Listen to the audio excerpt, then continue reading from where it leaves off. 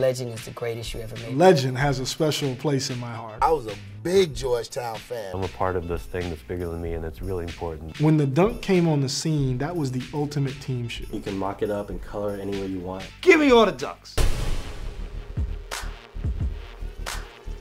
When Nike introduced the '82 Georgetown squad to the Nike Legend, it gave the team an identity and made other schools mad jealous. The envy only grew when Georgetown switched to Terminators, customizing the Hoyas blue and gray colors. It was more than just a fashion statement. It was a declaration of team over individuals, of everyone saying we got each other's back. Because in the game of college basketball, it takes 5 working as one to win the ultimate prize. Georgetown had their own little thing going on with Nike, but it started with the Legend. Core, fantastic basketball shoes. The stitching system was, put into place to stop the blowout. When Coach Thompson was coaching, Georgetown was a machine. They had a different attitude. They're almost militant, but disciplined. When John Thompson was there, that logo and stuff became so popular, and those colors, man, and just to see them run out, like one of the first teams that had it, the shoes, the color of the jersey. Coach Thompson kind of had an insistence that, look, we're going to represent ourselves as a team. His team, his boys loved the shoes. His fellas loved to play in his shoe. There was a presence about Georgetown that you just were dying to see what their footwear was going to be. One of the shoes almost looked like a boxing shoe. It was so high. And then the Terminator came on, and you had these gray and dark blue with the big, letters across the back. It was the ultimate in Nike intimidation. This was AKA Big Nike because it said Nike real big in the back. So this was cool fashion-wise because you just wanted everybody to know that you had Nikes on. So you kind of folded your pants one way. Doing different things that allowed Georgetown, I think, to separate itself as a different identity. And the Terminator did that from a footwear standpoint. That's when you start to get the Patrick Ewing era coming online.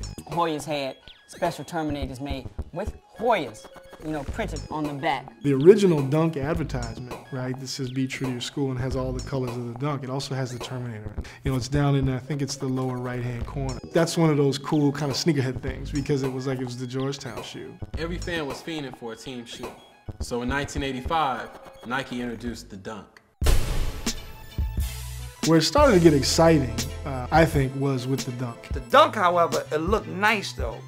Like the way they had colored the upper with the orange, and then all of a sudden they were doing yellow, blue, and white midsole, gray and red. The Dunk wasn't necessarily made for schools, but Nike was smart enough to attach colorways to specific schools. Schools in the Big Ten, schools in the Pac-10, schools in the Big East. Syracuse had their version of the Dunk, orange and white, like that Kentucky blue. It wasn't just a blue, it was Kentucky blue. St. John's had their own shoe.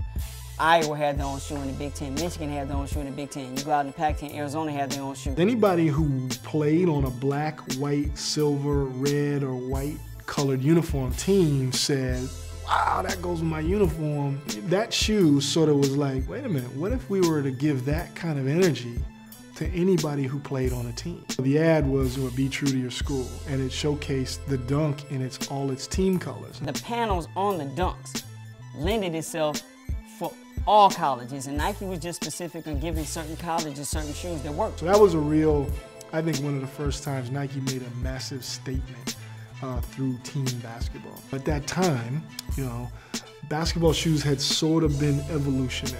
There was definitely innovation.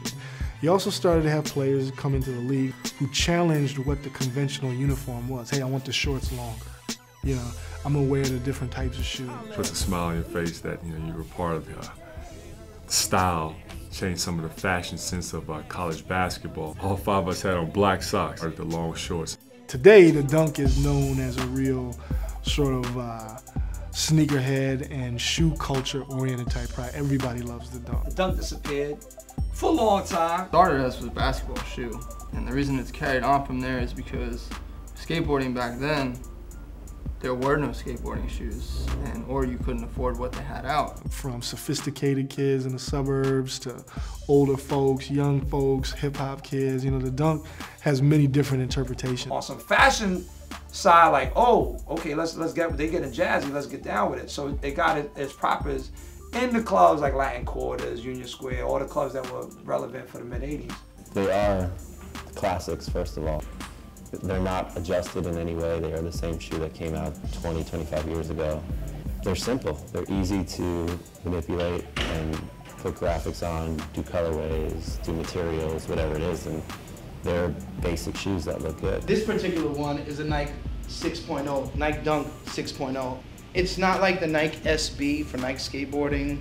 You know, of course you have like, you know, the SB line, the skateboarding line, and a lot of kids, you know, back in the day skated Dunks, and so they brought that back. This would be the Nike SB section from here to here. All Dunks and SBs are in this section, and a lot of the guys that come into the store looking for Dunks, when they walk in, they come straight to this section. They don't look around. They're like, yeah, boom, oh, I found the Huffs. What size do you have in this? It's been about 5-6 years that it's really been pretty strong. The Nike Dunk Highs, the skateboardings, they come out in so many different styles. The Dunk High, you know, it's a little different cut than the Retro, a little bit higher, and again, they were made for like, you know, Iowa and Michigan and Syracuse and, you know, Kentucky, all those kinds of schools, and, you know, they made them different colors for the team, you know, and I think Nike Skateboarding actually did a tribute to that when they brought that back in this, you know, in the suede models, and I think that was really cool. The torch is passed, new level. I think basketball has been responsible for creating a whole different genres in the game of shoes, because I don't care what anybody says, Dunks were not made for skateboarders, they were made for basketball players. Can you guys tell me what the hell you're doing here? Waiting for the Huff Quakes, Air Force Ones and Dunks. How long have you been here? Coming up on 40 hours. I feel really bad that they have to wait. Kids are troopers, man. They have fun on the line though, and we hang out with them and talk to them. It's a little culture.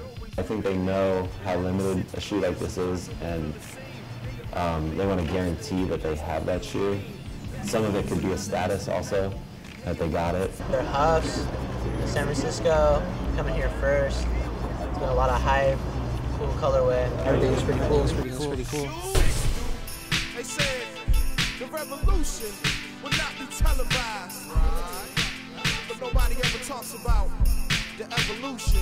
This is real rap, true pioneers. When I'm in the lane, everybody staying clear. I was brought up, taught to have no fear. Play every minute like retirement is near. I'm a go-getter, spectators cheer.